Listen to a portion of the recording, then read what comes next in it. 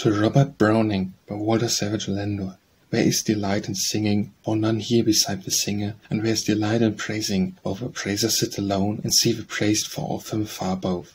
Shakespeare's not our poet, but the world's, wherefore in him no speech, and brief for we Browning, since Chaucer's alive and hale, no man hath walked along our roads with steps so active, so inquiring eye, or hands of the riot and discourse. But warmer climes give brighter plumage, stronger wing. The breeze of Alpine heights were playest with, borne on beyond Sorrento and Amalfi, with Siren's waves we singing song for song.